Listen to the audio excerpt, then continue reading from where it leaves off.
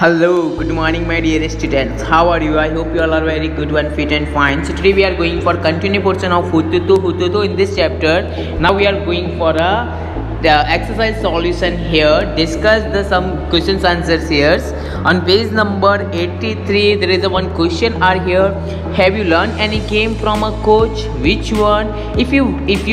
If you learn any game from your coach, then you can write here whatever the game you have to learn from the game, then you can write your name. So you can write here answer like, yes, I have learned games like cricket and basketball from coaches. Okay, so whatever the game you have to learn from your coach, you can write their name. Now second one, do you know of anyone who has learned many games from a school? If you don't learn any game from your coach, then anybody of your friend, of your neighbor or your cousin, anyone of your whatever your friend like, so you can write their name and also write which game they have to learn from their coach. Okay, so you can write here answer, yes, my brother has learned basketball from a coach. Okay, so you can write here your friend name, your cousin, right? So whatever you want to write, you can write here. Okay, now we are going for ending this chapter. Here our chapter is going to ending. In this chapter we learned so many things.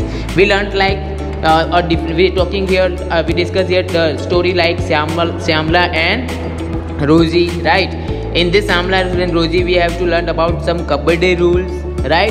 And we also discuss about the two different players, like we talking about the Syamla, right? We talking about this Karnam Maleswari, she was a Indian sports player, and also we talking about a story of three sisters who was very interested in a kabaddi game. Okay, so this is all about we discussed in this chapter, and we learned so many different types of things regarding this chapter. Okay, so now we are going to discuss this questions answer. How does a coach teach? How does a coach teach? How does a coach make a player practice? How hard do you think the players have to work? Okay, so how does a coach teach? Coach जो होते हैं वो तो आपको पता है ना, coach का काम क्या होता है, जो दूसरे प्लेयरों को खेलने के लिए सिखाते हैं, राइट? तो यहाँ पे कोच किस तरह से सिखाते हैं, how does a coach make a player practice, वो अलग अलग प्लेयर को किस तरह से खड़ा करते हैं और उनको प्रैक्टिस किस तरह से करवाते हैं, and how hard do you think the players have to work, और जो प्लेयर्स होते हैं उनको कितनी मेहनत करनी पड़ती होगी, वो सब कुछ हमें यहाँ पे लिखना है. ओके, सो यहाँ पे आप क्या लिखोगे, आप सबने देखा है ना, जो प्लेयर्स होते हैं उनको बहुत ही मेहनत करनी पड़ती है. So we can write here, a coach teaches the rules and tricks to play a game perfectly. He guides the players to improve their performance, right?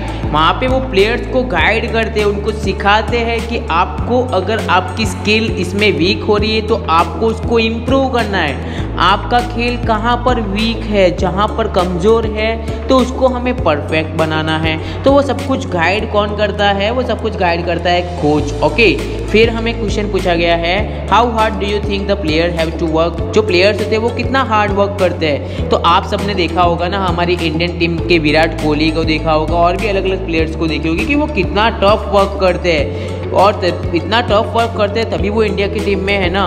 उनको दिन रात एक्सरसाइज करनी पड़ती है, उनको अपने फास्ट फूड पे ध्यान देना पड़ता है, ठीक है. वो फास्ट फूड तो लेते ही नहीं है, वो तो डाइटिंग करते हैं, ठीक है. तो वो सब कुछ हमें हार्ड वर्क यहाँ पे करना पड़ता है. So the players have to work very hard. They have to get up early in the morning and work for a very long time. Okay, now next one question is here, have you ever thought of making a club for your favorite game? So whatever the club you have to make your favorite game, you can write here answer. This answer is not necessary, that's why I am not written here. Now next one, imagine that there are 15 children to play kho. They must form two teams with equal numbers, 7 from each. Then one player will be left. What will you do if it happen? Have you ever become the extra player person in the middle? Write about this. तो हमें यहाँ पे ये पूछा गया है कि आप अगर कहीं पे खेलने जा रहे हो और वहाँ पे टोटल 15 चिल्ड्रन है, मतलब 15 बच्चे हो आप सभी, और खो खेलने जा रहे हो, ठीक है.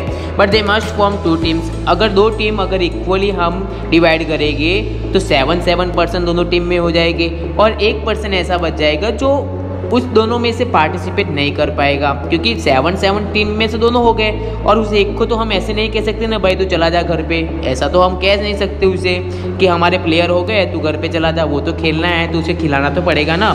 So what will you do if it is happen? तो हम क्या करेंगे, जो एक प्लेयर बच जाता है उसको क्या करेंगे, उसको हम रेफरी बना लेंगे। रेफरी किसे कहते हैं? रेफरी उस पर्सन को कहते हैं जो गेम के अंदर ध्यान देता है कि जो दोनों टीम है उनके अंदर गलती कौन कर रहा है, ठीक है, वो सबका ध्यान कौन रखता है? रेफरी रखता है। जैसे क्रिकेट के अंदर जो एम्पायर होता है ना, ऐसा ही काम रेफरी का होता है। ओके, सो यहाँ पे आप आंसर लिख सकते हो, I will make 2 teams with 7 player each and 1 player is the extra player, the extra player will be the referee. Okay, yes I have become the extra person in the middle of a football match. क्या आप कभी extra player बने हो? तो हाँ, आप लिखोगे yes हम भी एक्स्ट्रा प्लेयर बने हैं जब हम फुटबॉल मैच खेल रहे थे। आप भी कभी एक्स्ट्रा प्लेयर बने हो तो आप यहाँ पे आंसर लिख सकते हो कि कौन सी गेम के अंदर आप एक्स्ट्रा प्लेयर बने थे। Okay, now next question is here, every game has some rules, the game is played according to those rules.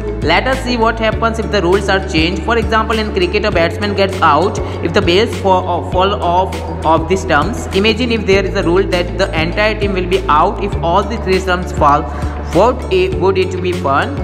सो हमें यहाँ पे पूछा गया है कि हर एक गेम के कोई ना कोई रूल्स होते हैं। जैसे हमने कबड्डी देखा तो कबड्डी के अलग अलग रूल्स थे, ऐसे ही बास्केटबॉल के अलग रूल्स होते हैं, फुटबॉल के अलग रूल्स होते हैं और क्रिकेट के अलग रूल्स होते हैं, ठीक है। सो हमें यहाँ पे पूछा गया है कि अगर इस रूल्स को हम चेंज कर देते हैं, फॉर एग्जाम्पल अगर क्रिकेट के अंदर हमें पता है कि कोई बैट्समैन आउट कैसे होता है, अगर एक वहाँ पे बॉल स्टंप के ऊपर जाके लगता है और स्टंप अगर गिर जाता है नीचे, उन स्टंप के ऊपर जो छोटी छोटी बेल्स होती है वो नीचे गिर जाती है तो प्लेयर आउट हो जाता है। बट अगर इस रूल को हम ऐसा चेंज कर देते हैं कि अगर तीनों स्टंप वहाँ पे गिर जाते हैं तो पूरी टीम आउट, तो क्या इस प्रकार का रूल हम चेंज करेंगे तो क्या हमें मज़ा आएगा? तो yes we will be फनिंग here, हमें यहाँ पे बहुत मजा आएगा। Yes it would be fun to play cricket with new rules. हम यहाँ पे अगर तीनों स्टंप नीचे गिर जाते हैं और पूरी टीम आउट हो जाती है, ऐसा रूल्स लाएंगे तो बहुत ही मजा आएगा। Okay, so what ever the answer you have to right here, this all you have to done in your notebook also. Okay, so in this with this all the question answer now we are going to ending this chapter of हुतुतु that is regarding to a one kabaddi game and also a different rules. Whatever the rules you have to discuss in this chapter, you have to always to be remember. Okay, now we are going to ending here. Bye bye, take care.